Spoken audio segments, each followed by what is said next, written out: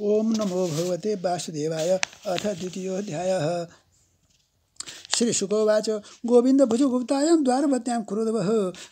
अवाच्छिन्नारदो भीष्मं कृष्णोपासनलालसः को नु राजन्निन्द्रियवान् मुकुन्दचरणाम्बुजं न भजे सर्वतो मृत्युरूपास्य ममरोत्तमहे तमे कदा तु देवर्षिं वसुदेवो गृहागतम् अर्चितं सुखमासीनमभिवाद्येदम ब्रवीत् वसुदेवोवाच भगवन् भवतो यात्रा स्वस्थये सर्वदेहिनां कृपणानां यथा पितृरुत्तमश्लोकवर्त्मनां भूतानां देवचरितं दुःखाय च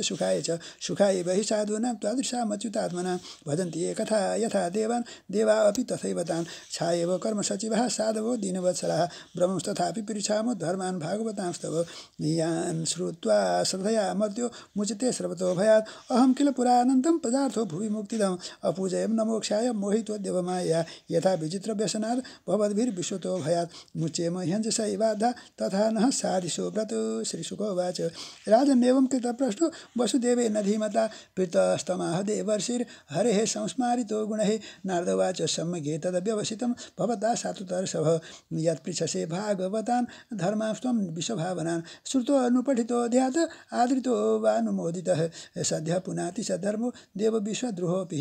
त्वया परमकल्याणः पुण्यश्रवणकीर्तनः स्मारितो भगवानद्य देवो नारायणो मम अत्राप्युदाहरन्तीममितिहासं पुरातनम् आर्षभाणां च संवादं विदेहस्य महात्मनः प्रियव्रतो नाम श्रुतो मनोः स्वायम्भुवस्य यः तस्याग्निद्रस्ततो नाभिर्ऋषभस्तात् सुतः स्मृतः तमाहुर्वासुदेवांशं मोक्षधर्मविवक्षया अवतीर्णं सुतशतं तस्यासीत् ब्रह्मपारगम तेषां वै भरतो ज्येष्ठो नारायणपरायणः विख्यातं वर्षमेतद्यन्नाम्ना भारतमद्भुतं सभुक्तभोगां त्यक्त्वेमां निर्गतस्तपसा हरिम् उपासीनस्तत्पदवीं लेभे वै जन्मभिः स्त्रीभिः तेषां नवद्वीप पतयोस्य समन्ततः कर्मतन्त्र प्रणेतार एकाशीतिर्द्विजातयः नवा भवन महाभागा मुनयो ह्यथशंसिनः श्रमणा वात रसना आत्मविद्या विशारदाः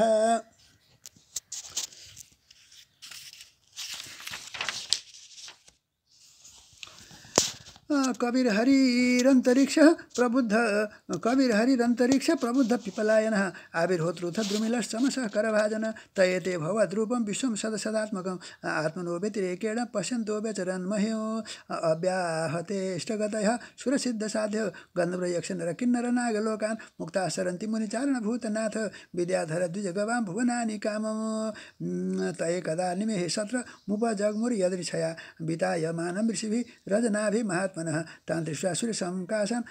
महाभागवतान् नृपः यजमानोऽग्नयो विप्रः सर्व एवोपतस्थिरे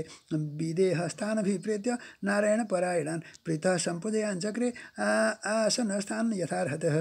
तान् रोचमानान् स्वरुचा ब्रह्मपुत्रोपमान् नव पप्रछ परमप्रीतः प्रश्रया वनतुः नृपः विदेहोवाच मन्ये भगवतः साक्षात् पार्षदान् वो मधुद्विषः विष्णुर्भूतानि लोकानां पावनाय चरन्ति दुर्लभो मानुषो देहो देहिनां क्षणभङ्गुरः तत्रापि दुर्लभं मन्ये वैकुण्ठप्रियदर्शनम्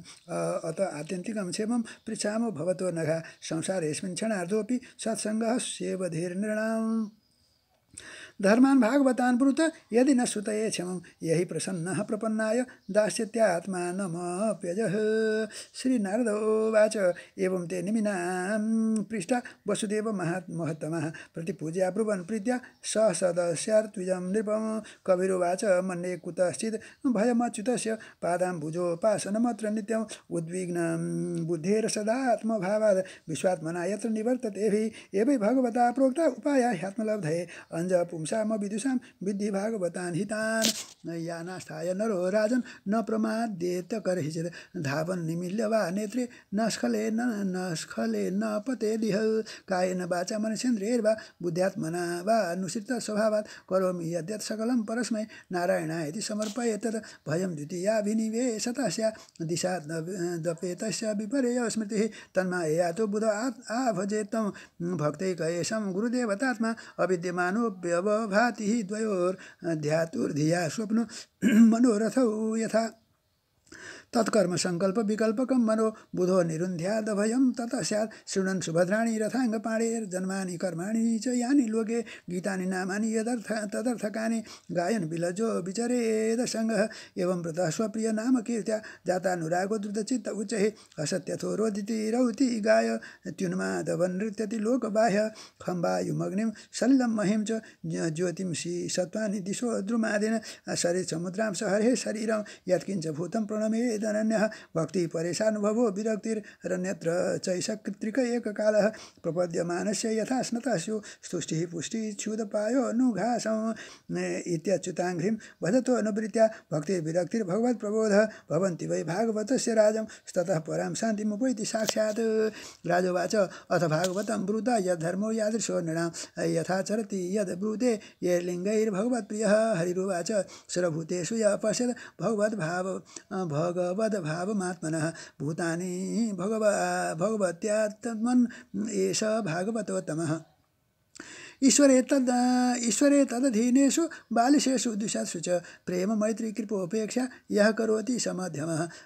अर्चायामेव हरये पूजां यः सधये हते न तद्भक्तेषु चान्येषु सभक्तः प्राकृतः स्मृतः गृहीत्वापीन्द्रियैरथान् यो न द्वेष्टि न हृष्यति विष्णुर्मायामिदं पश्यन् स वै भागवतोत्तमः देहेन्द्रिय प्राणमनोधियां यो जन्माप्ययक्षुद् भयतर्ष कृशैः संसारधर्मैरविमुह्यमानः स्मृत्या हरेर्भागवत प्रधान न काम कर्म बीजानं यस्य चेतसि सम्भवः वासुदेवैकनिलयः स वै भागवतोत्तमः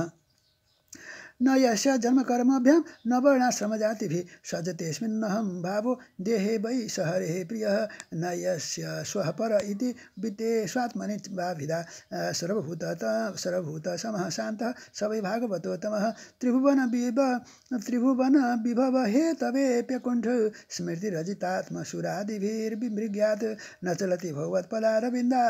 लवनिमिषार्धमपि यः स वैष्णवाग्र्यः भगवत उरुविक्रमाङ्घ्रि शाखा नखमणि चन्द्रिकया निरस्ततापे हृदि कथमुपसीदतां पुनः स प्रभवति चन्द्र इवोदितेर्कतापः विसृजति हृदयं न यस्य साक्षाद्धरिरव साभिहितोऽप्यघौघनाशः प्रणयरसनया